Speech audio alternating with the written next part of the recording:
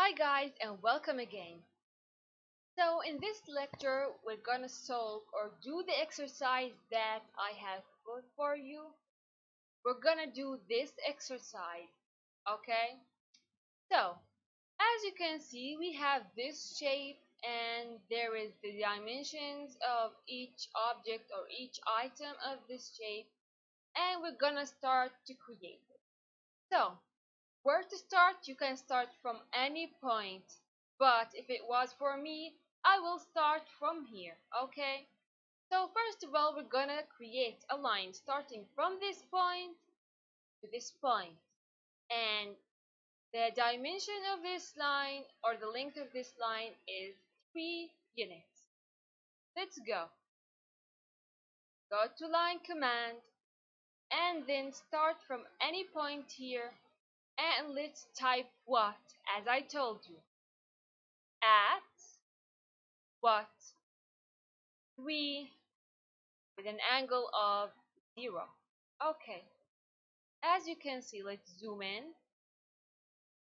We have created this line.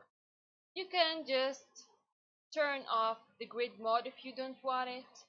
I don't like to work when the grid mode is on, or you can just let it on. I don't care. Okay, so we have created this line with 3 units in length. Go back to the drawing. We have this line which is 1.5 in length. And how we are going to draw it, we're going to do the add sign, 3, I'm sorry, no, 1.5, an angle of what? 90, right? Because we're going up. Now we have what? We have this aligned line, right? And it has a length of what? We don't know the length of this line, but we have the coordination of this line. It has a 0.75 coordination on the z-axis, or it has a projection of 0.75 on the x-axis, and it has a projection of what? This whole length is 2 and this part is 1.5. So this part in here will be what? It will be 0.5, right? Let's draw on it. So let's see what we have here. Let's go to the red.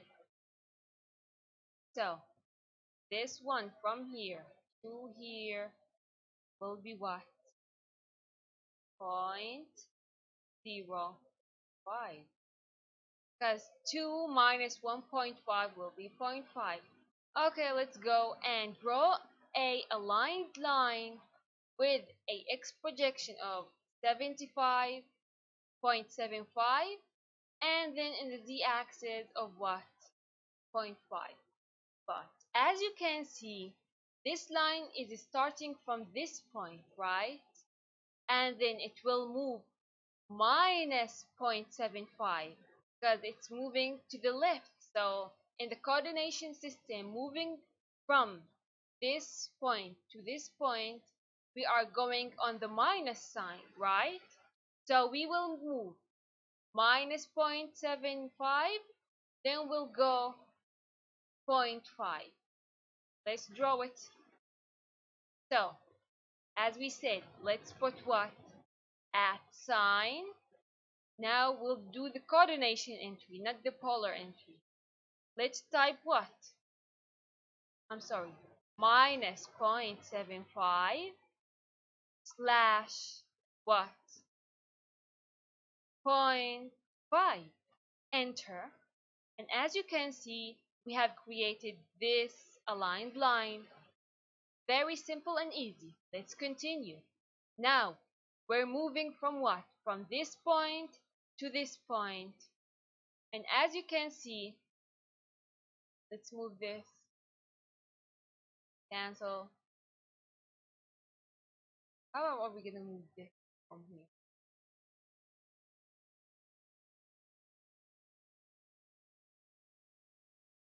As you can see, the length of this one is 1. So let's create a horizontal line with a length of 1. So we'll do what? You can whether enter it with the coordinate entry or in the polar entry. Let's do it in both. I will start with the polar entry. We do what? At the length of the line, which is 1, we do a smaller than sign. Then the angle of this line will be what? You know the how the direction works. We're starting from 0, 90, 180, 270, 3, and 60. And we're working anti-clockwise. You know how it's working, right? So if you want it horizontal on this line, we will type what? 180, right? Now press enter, and we have created the line. Let's go to the drawing again. We have this aligned line, right? But what? We don't know. We don't have any coordination of this line. So let's leave it here and let's continue the drawing from here and just match the line from this point to this point, okay? So we have started from this point, right? And now we have to move up what? Vertically with 0.25. But first of all, let's do this again in the coordinate entry, okay? So we have put this in the polar entry. Let's do Ctrl Z for the undo. Now let's use the coordinate entry, okay? You have to type at what is the length or what is the x coordinate of this line. It will be 1 slash, in the y-axis we're not moving, so we will type 0 and now enter. No, we have entered it wrong. Why? Because we are moving -1, not moving 1 as we did here. This has to be at -1 slash 0, right? So Control Z again, and let's type at -1 slash 0, okay. And now it's created. So now press enter to end the session, and let's start as we said from this point. So as we said, we will move what? 0.25 in the vertical direction. And again, you can use whether the coordinate entry, the relative coordinate entry, or the polar entry. Anything you think it is easier. So I'll do it in the polar. At 0.25, since it's going on the positive direction, right? Then we'll do it in angle of what? 90. And then we have this. Go back to the drawing. We have this line from here to here, starting from this point. And the length of this line will be what? Let's see. This whole line is 3. This line here is 2.25. So this line will be what? 3 minus 2.25. It will be 0.75, right? 0.75. Let's do it. So we'll move 0.75 in the positive direction, right? At 0.75 in the angle of 0, right? Now, let's go back to the drawing. From this point to this point, moving up toward 0.5 at 0.5, an angle of 90. See? And then moving this distance from here to here is the same as this from here to here. So we'll move what? 0.75, but it will be minus since we are moving from the right to the left. So it will be at minus 0.75 at the angle of, or you can do it what? You can just do Control Z at, let's do it wrong, 0.5 in the angle of 90, okay. We'll do it what?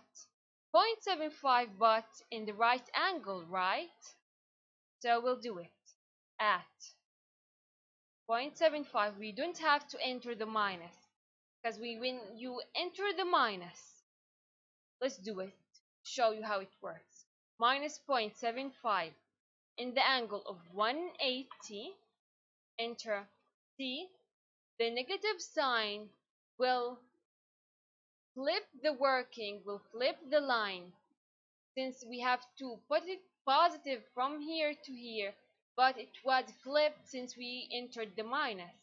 If you entered the angle right, you don't have to enter the minus sign. And this is when we're using the polar coordinate entry, okay? So Control Z. Let's do it again. At 0.75 in the angle of 180, enter. Now we're moving up from here to here, and we have here 1.25, and this plus this will be what? Will be 0.75. So this will be what?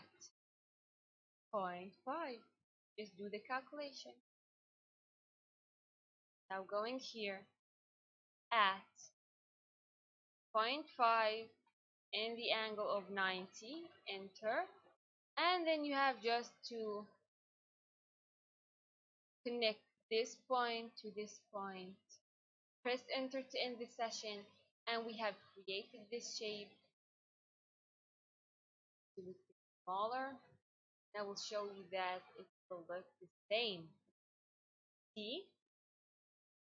And this is just perfect. Now we have created the shape, but we have to put the dimensions, right? Let's do it together. As I told you, you have to go to what? To the dimension. Since all the dimensions are linear, we'll do the linear one, okay? We'll pick the linear dimension. So we have one from here to here, and it is very large, so I have to make it smaller.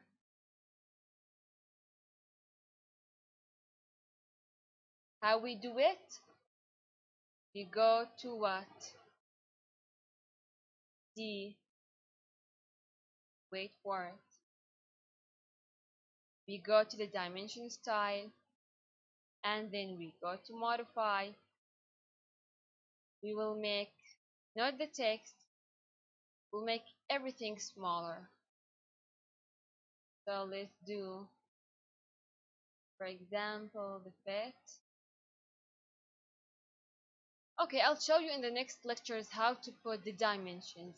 And for now, we have created this drawing.